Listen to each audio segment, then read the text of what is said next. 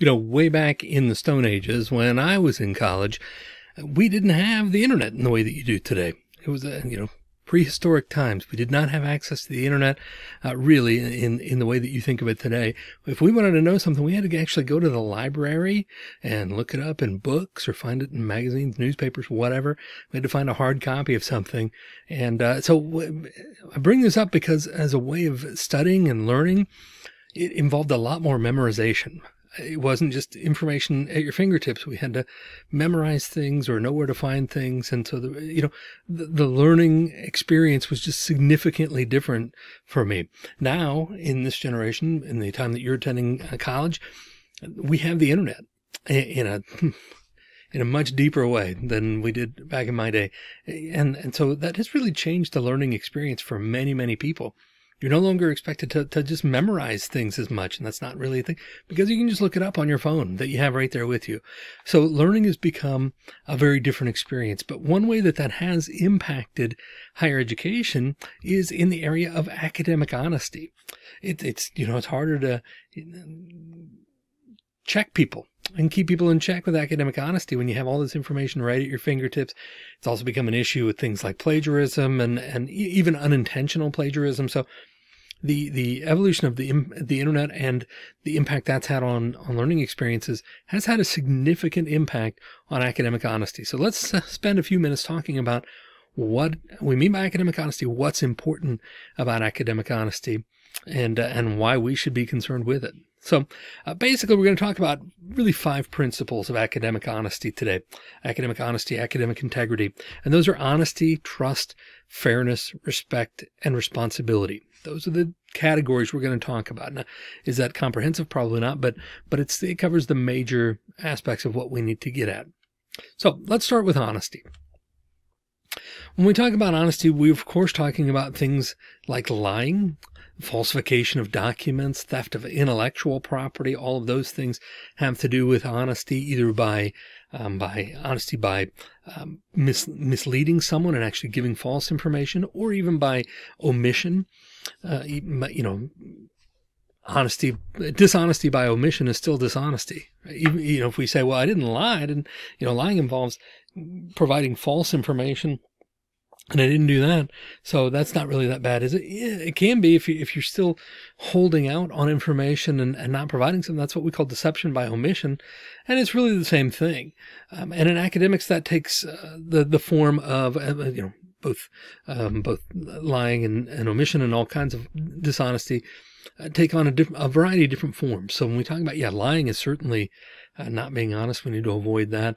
But we also need to avoid falsifying documents, for example. I mean, again, Photoshop, it's not difficult to Photoshop something or, change the look of something, falsify those documents where you got it. That's at your fingertips as well in today's learning experience in today's world. The theft of intellectual property, we may just think, well, it's on the internet, so it's free and I don't have to do anything with it. No, that's somebody else's property.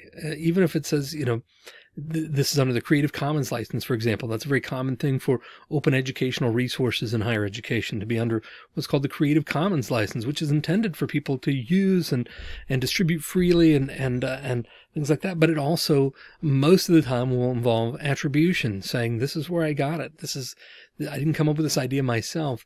So even at those levels, we need to be aware of the theft of intellectual property and dishonesty in general. Being dishonest is so much easier with the internet and on the internet.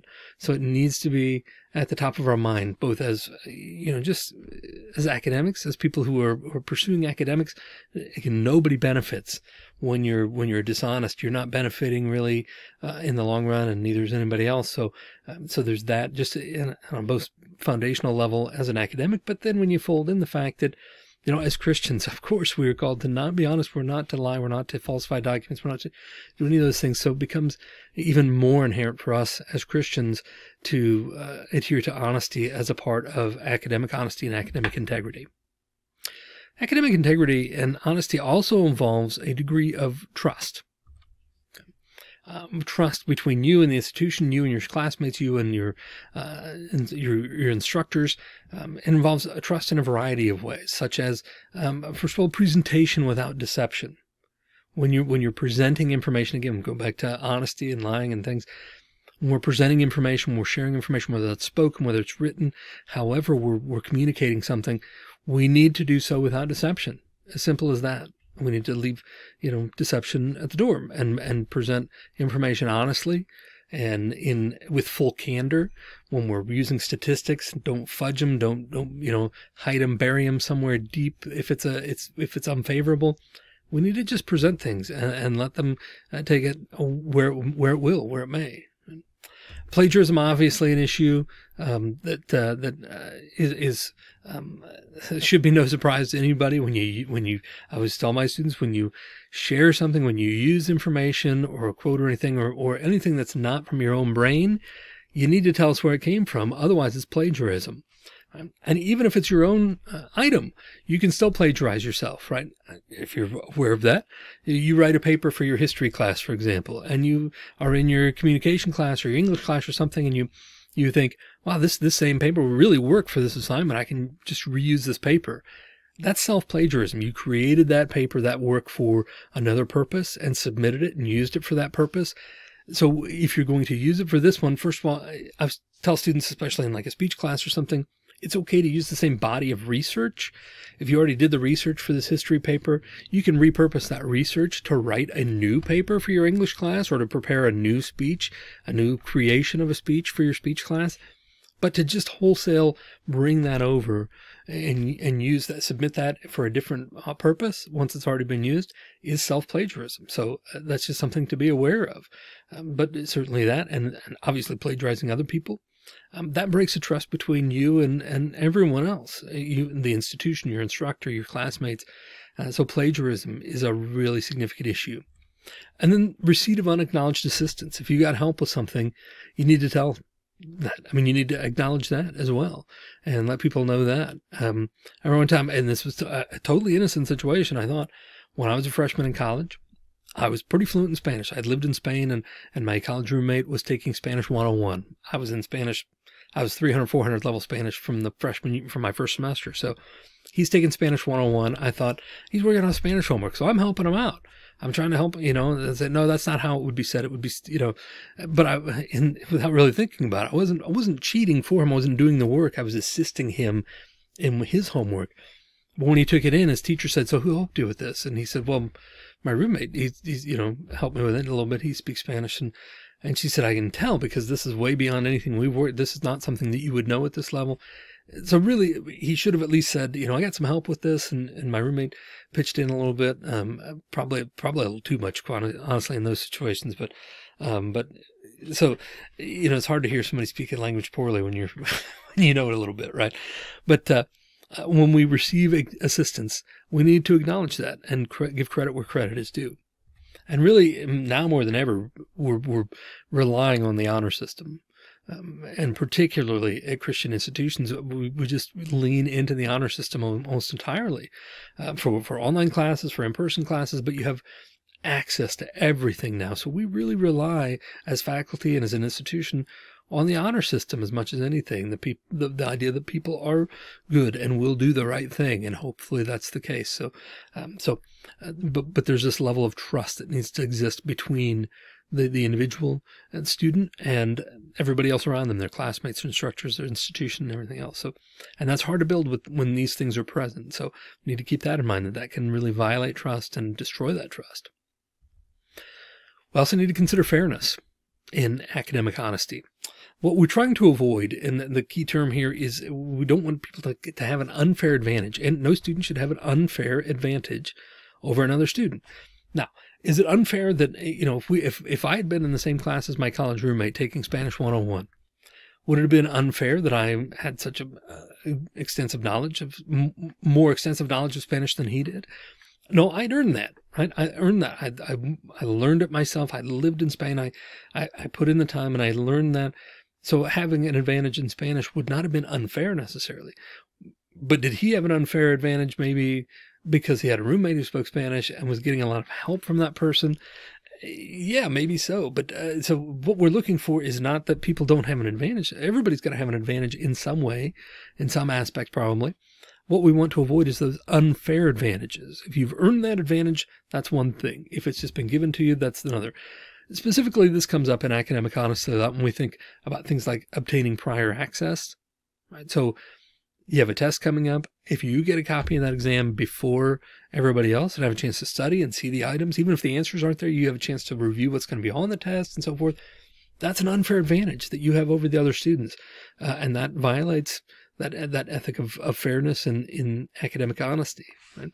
Likewise, if you're providing access to something, that's an issue. If you had a test that morning in a class, right, and you somehow have the exam, or you're taking an online class with somebody and you let them watch while you're taking an exam so they know what's going to be on the exam, you're providing access, that's a violation of fairness. That's giving that person then an unfair advantage in that situation. And then the use of unauthorized aids. Again, we're relying on the honor system so much here that in classes where you are online or different things, but even if it's in person, if you're using something that you're not allowed to, that violates fairness. It gives you an unfair advantage over the other students in the class and presents a violation of academic honesty. So we need to be cautious of these things and be sure that we're just creating and sustaining a level playing ground for everyone in the system. That's the ideal. Let's need to talk about respect. This kind of indicates when you give respect, you get respect, and vice versa, and the cycle just keeps going. But respect is an important part of academic honesty and academic integrity. First and foremost, we need to avoid any inappropriate or disrespectful behavior. That's, again, to everybody. That's to your instructors. With your instructors, that's with your classmates. That's, we need to step it up and have a different kind of attitude, a different kind of air. In an academic sense. I mean, hopefully that carries over everywhere, but we need to avoid that kind of inappropriate and disrespectful behavior. We need to also avoid, obviously, disruptive and threatening behavior. It would be a violation of academic honesty and integrity. You're creating an environment that is not appropriate and not a positive learning experience. Then that's going to be an issue.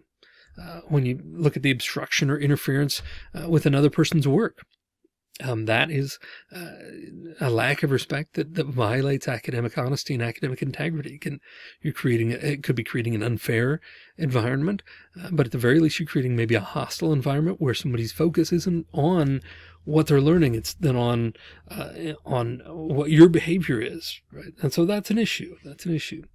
And then the misuse of university resources is a lack of respect, again, for everybody involved. It's a lack of respect for the institution, lack of respect for your classmates, creates an unfair advantage.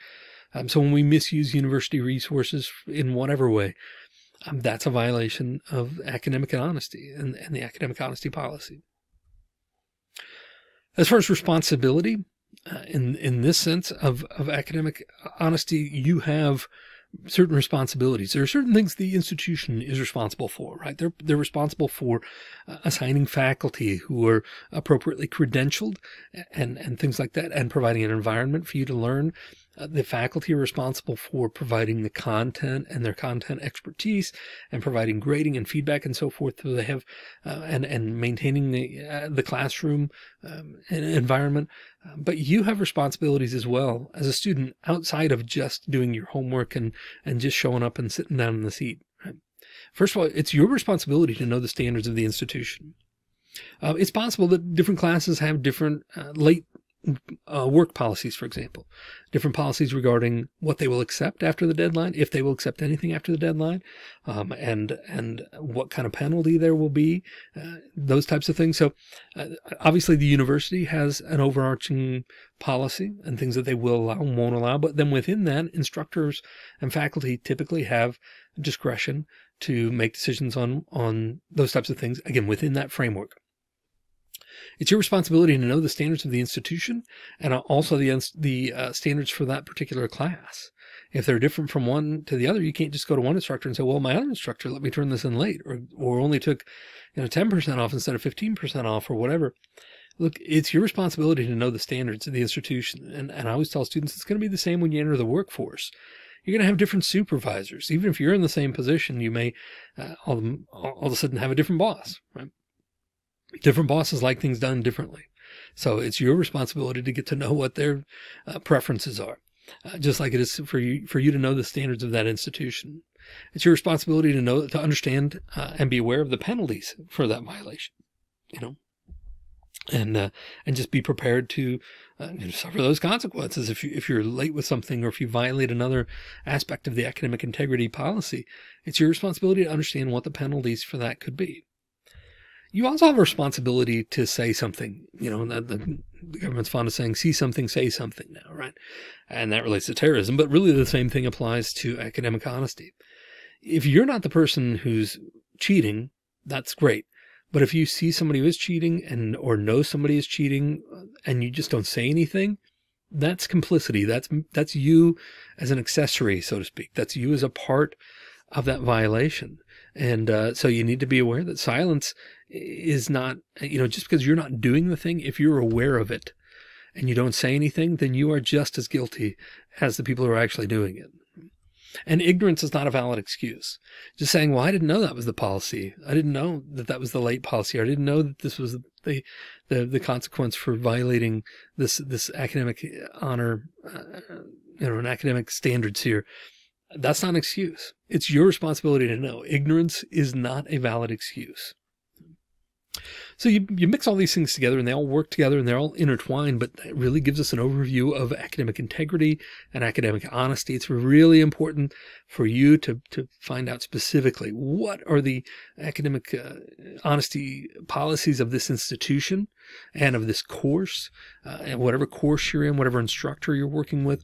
Again, that's your responsibility to find those things out, to be aware of them, and then to follow those guidelines and even exceed those guidelines. This is not an area where you want to just do the absolute minimum.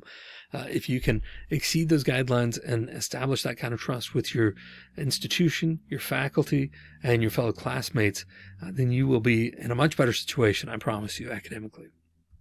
If you have questions about anything related to academic honesty, academic integrity, the policies for the course you're in or the institution you're with, please let me know. I'd love to hear from you via email. And in the meantime, I hope that you will give strong consideration to your role in academic honesty and integrity and continue to uphold those standards to the best of your ability.